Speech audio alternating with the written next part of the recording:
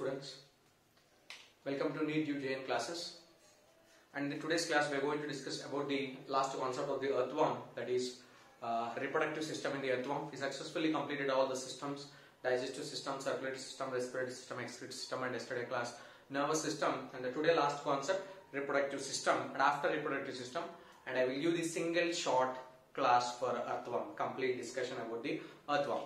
Let's complete this. The reproductive system in earthworm. Reproductive system. Reproductive system. Yes. In this, first of all, you have to discuss about earthworm is the organism which is hermaphrodite. What is the meaning of hermaphrodite? Means which indicates that both the sex organs are present in one individual. So earthworm is not a male, earthworm is not a female. Because one earthworm contains male reproductive organ and a female reproductive organ. If one organism having only male reproductive organ means we say he is a male. If the organism having only female reproductive organ means we say it is a female. If both the male reproductive organ and female reproductive organ present in same individual, at that time we say that organism is bisexual organism, or also called hermaphrodite, which indicates sexes are not separate. Nothing but sexes are not separate. Means both sexes are present in the same individual. Earthworm belongs to that category. Annelids, poriferans, cnidarians, all those that comes under the animal kingdom we discussed. Now we remember what is a male reproductive organ, what is a female. That is very common. The male reproductive organ is testis. The male reproductive organs are testis. In every organism that is common. The male reproductive organs are testis. How many pairs of testis are present? There is a presence of 2 pairs of testis. The earthworm contains 2 pairs of testis, means total 4 in number. And the female reproductive organ. What is the female reproductive organ? The female reproductive organs are ovaries. The female reproductive organs are ovaries, and there is a presence of how many pairs of ovary? Means 1 pair of ovary. Means total how many? 2 ovaries are present. Testis how many? 4 in number, means 2 pairs, and ovaries how many? 1 pair, means 2 in number. Sir, where they are located? Yes, when you go for the location, immediately we have to represent the diagram of the earthworm. And you know that the earthworm is having the number of segments like this. There is a branch of all these are the segments. Just to consider segment number 1, segment number 2, number 3, number 4, 5, 6, 7, 8, 9, 10, 11, 12, 13, 14, 15, okay, etc. 16, 17, 18 we have to represent. Okay, this is the anterior opening. What is the anterior opening? Mouth. Just you consider this is the segment number 18. You consider this is the segment number 18. I can't draw all the segments now. Yeah, now this is once again segment number 1, segment number 2, number 3, number 4, 5, 6, 7, 8, 9, 10, 11, 12, 13, 14, 15. You consider this as 18th segment. 18th segment. Why I am telling particularly 18th segment means you comes to know. Yeah, here you remember I told that this is the 8th segment and it is the 9th segment and it is the 10th segment. Okay, let me represent why all the segments you have to calculate. Let's find out that ignore the first 4 segments. You consider this is the segment number 6, segment number 7, segment number 8, segment number 9 and segment number 10, 11, 12, 13 and 14. These are the 14 segments and this is 14, 15, 16, 17. Okay, it is 18 segment. Anyways, leave that one. So, already we discussed that it is the 6th segment. The 6th segment contains a 1 pair of spermaticae like this. And even in the 7th segment also there is a presence of 2nd pair of spermaticae. The spermaticae that is responsible for the storing of sperm. Storing of sperm. And next one, 8th segment also contains a 3rd pair of spermaticae. In the introduction, morphology of earthworm we discussed. And even in the 9th pair also there is a presence of 4th pair of spermaticae. In this manner, spermaticae are present in the 6th, 7th and 8th and 9th and 10th. You remember, this spermaticae is storing what? What it is storing? Yes, it is storing the sperms. All these are the sperms. All this is the sperm. The spermaticae is storing the sperms. Very good. already storing the sperm. Now come to the testis. Where testis is located? You told 2 pairs of testis is present. Yes. The first pair of testis is present in the 10th segment, and second pair that is present in the 11th segment. 10th and 11th segment of the earthworm contains a pair of testis. Let's represent that. This is the testis number 1, first pair of testis that is present in the 10th segment. Okay, very good. And next one, in the 11th there is a presence of second pair of testis. This is the second pair of testis. These two are testis. Male reproductive organ. Male reproductive. Testis will synthesize what? Yes, it is synthesizing the sperms. It is synthesizing the sperms. This green is representing that it is synthesizing the sperms. It is synthesizing. And these sperms, this is the duct. And in this manner, there is a presence of the duct. What duct is this? From here, there is a formation of one duct. And this duct is fusing with this one and making this like this. This is the duct. The duct is transporting the sperm. Because of that, this duct is called sperm duct. Now you remember, in this manner it is continuing, and you know, in the 18th segment, in the ventrolateral side, here there is a presence of pores. What pores are these? These pores we discussed as these are male genital pores. These we discussed as male genital pores. You know, in morphology, in the introduction concept, we discussed the ventral side is identified by the presence of genital pores. Male genital pores are 2 in number, and female genital pore is 1 in number, and the female genital pore is present in the mid-ventral surface. Mid-ventral surface. Now this red color is vasa deferens or vas defense or sperm duct, we can say. In this manner, there is a presence of a sperm duct. Like this, all this is the sperm duct. Sperm duct is also called a vas defense. The sperm duct is also called vas defense, or simply we call it as sperm duct. The duct that is carrying the sperm, because of the tone it is the sperm duct, very long, and which is extending from 10, 11 segments to up to which segment? 18th segment. And near the 18th segment, this sperm duct is receiving the one duct because of presence of a one gland. Because of presence of a one gland, this is the duct. This duct is called a prostrate duct. This duct is called, in this manner there is a presence of a one gland is present. This gland is called prostrate gland. This gland is called prostrate gland. One pair of prostrate glands are present, and from the prostrate gland there is a formation of one duct. That duct is called a prostrate duct. Prostrate duct. Now you observe that the red color is the sperm duct and this black color is the prostrate duct. Now these two ducts are commonly opening into the male genital pore. The sperm duct and the prostrate duct is commonly opening into the male genital pore, and the prostrate gland is adding the nutrients. Now vas deferens contains what? The vas deferens contains sperms. Vas deferens contains what? A sperm. Now the prostrate gland is adding the nutrition, so nutritive fluid, and it is releasing out through the male genital pore in the 18th segment. Sir, how is it possible? You told spermatheca is responsible for the storage of sperms, and they are present in the 6th to 9th segment, and but the sperms are releasing in the 18th segment. How the releasing sperms will store in spermatheca? One thing you remember. This spermatheca is storing the sperms. Just you consider, this is the earthworm A. This is the earthworm A. Earthworm A. The name of the earthworm is A. The spermatheca which is present in earthworm A is storing the sperms of another earthworm. It is very, very important. This is the earthworm A. Earthworm A have the spermatheca. This sperm, the spermatheca is storing the sperm, but these sperms which are present in spermatheca, these sperms are not earthworm A sperms. These are the sperms of earthworm B. You remember it like that. And how the B earthworm is giving? Later we go discussing about that one only. This is about the male reproductive part. Male reproductive part. Now go for the female reproductive system. Female reproductive, which contains a pair of ovaries. A pair of ovaries. You remember, this is the septa. You know what is the meaning of septa? Septa means line. It is the septum. It is the septum. Now in the 13th and 14th segment, not here. This is the septum. 12 and 13 we can say. This is the septum. Septum means what? A line. We are discussing it so far. We discussing it so far. Now in this septum, this septum, here there is a presence of a female reproductive organ.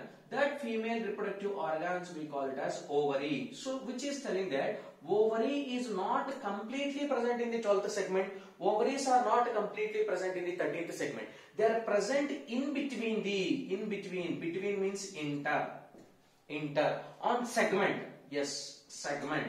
On segment where? On the line. So intersegmental septum we can say. Inter means between, in between these segments, not in the 13th segment, not in the 12th segment. In between those two segments it is present. So inter means between the segments on a line, septa. The female reproductive organs, ovaries are present, and these below this ovary, there is a funnel shaped structure is present. Two funnel shaped structures are present. Those we call them as ovarian funnels, and these ovarian funnels are making the oviduct like this. And this oviduct is fusing with the female genital pore, and there is a release of ovum outside egg.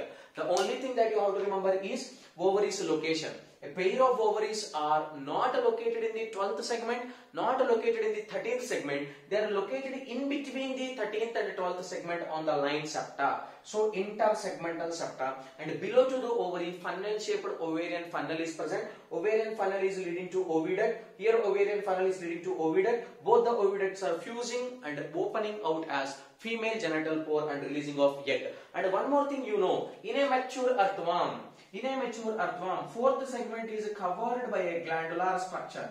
The 4th, 15th and as well as 16th segment. 4th, 5th, 14th, 15th and 16th segment is covered by a glandular tissue. You know that glandular tissue is called clitellum, which is indicating that the egg is releasing into the clitellum. This is about the reproductive system in the earthworm, what they have given in the NCERT textbook. So you remember the important thing is, this is the earthworm A. Spermatheca which are present in the earthworm A. Those sperms which are present in the spermatheca of earthworm A, they are not that earthworm. Those are the sperms of another earthworm. Yes, how it is received. Now mating, sex. How earthworms participate in sex? An important concept you just remember. Now this is the earthworm A and earthworm B. Two earthworms you have to take. Earthworm A. This is the earthworm A. In this manner, earthworm A is present, and it is the anterior opening. In this manner, and it is the posterior opening, anus. Posterior opening is what? Anus. It is the anterior opening. What is the anterior opening? Mouth. And this is earthworm A. So you know, in the 6th, 7th, 8th and 9th segment, you will consider this as the 6th segment, you consider this as 7th segment, it has 8th segment, and it has 9th segment, where there is a presence of spermatheca like this. There is a presence of spermatheca. Okay, fine.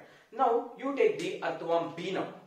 Earthworm B. At the time of mating, both earthworm A and earthworm B, two earthworms are involved to participate in this sex, mating purpose. So two earthworms will come. Okay, one earthworm is entered. Now the another earthworm, which we call it as earthworm B. The earthworm B is coming in this direction. This is the anterior opening mouth. 6th segment, 7th segment, 8th segment, 9th segment. In this manner. This is the posterior opening anus. Now what happened? This is the earthworm B, and this is the anterior opening, which is known as mouth.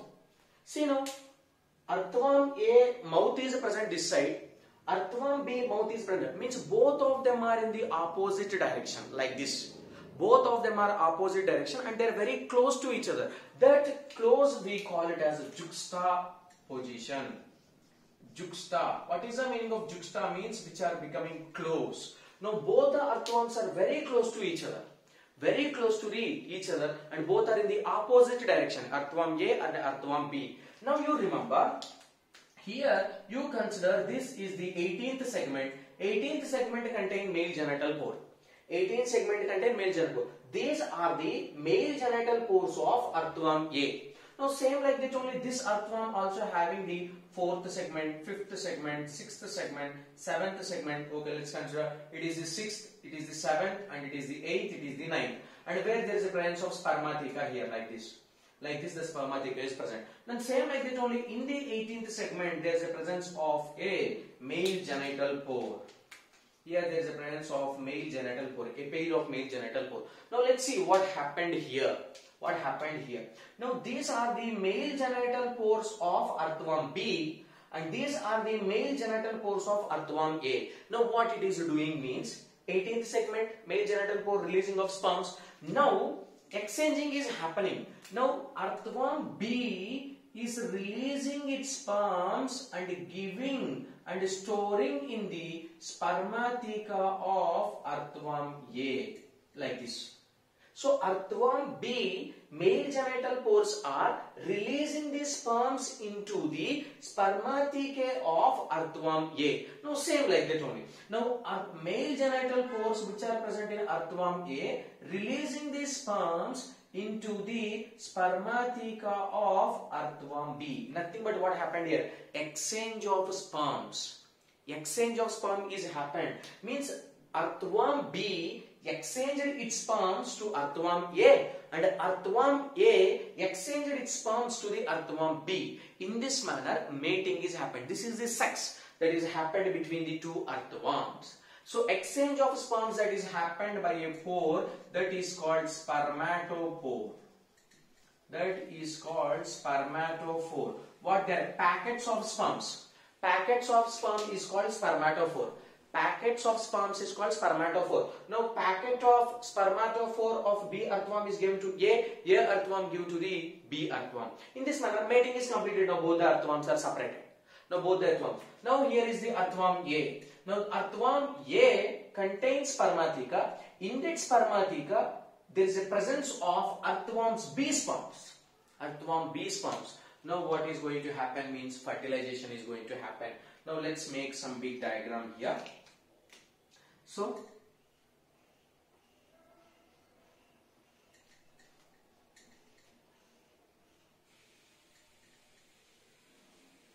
anterior opening.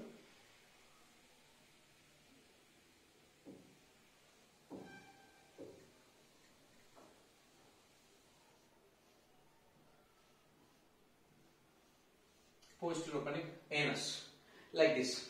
Now this you consider it is the segment number 6 and this is the segment number 7, segment number 8, segment number 9.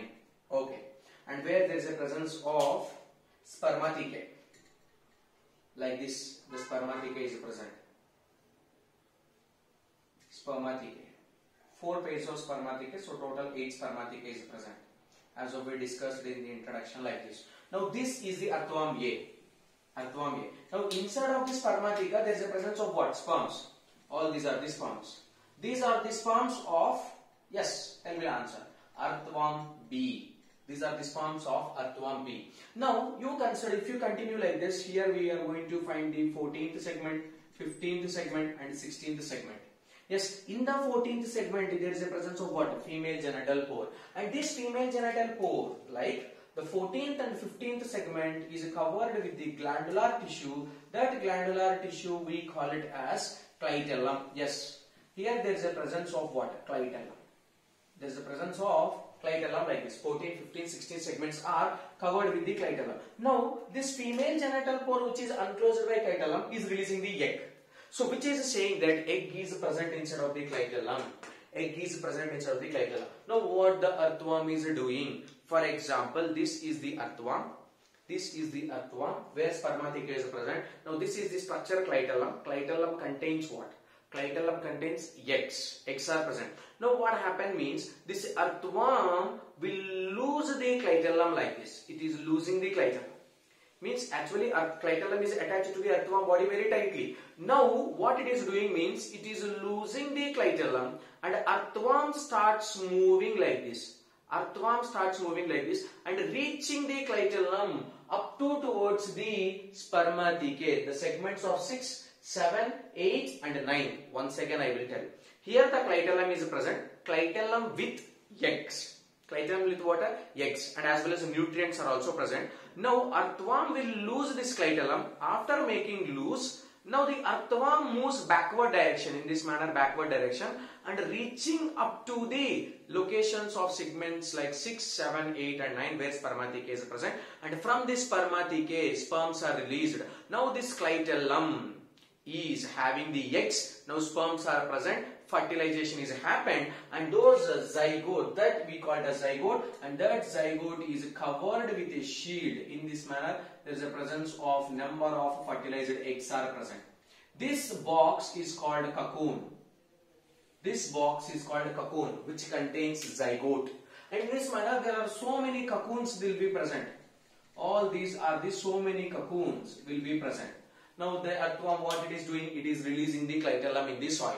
So nothing but making the cocoons instead of releasing the cocoons inside of the soil. And now after a few days, after a few weeks from the cocoons, what is going to come outside? Earthworm, baby earthworms are coming outside. Baby earthworm. On an average, 2 minimum. Each cocoon will give 2 earthworm minimum, and maximum it can give 20.